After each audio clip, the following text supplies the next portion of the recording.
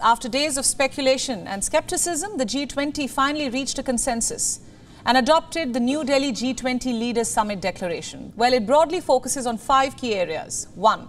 Strong, sustainable, balanced and inclusive growth. 2. Accelerating progress on sustainable development goals. 3. A green development pact for sustainable future. 4. Establishing multilateral institutions for the 21st century. And 5. Reinvigorating multilateralism.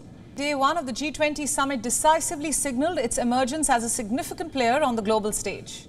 It also displayed India's intentions of democratizing the forum and empowering smaller nations. This approach only reflects Prime Minister Modi's commitment to inclusivity.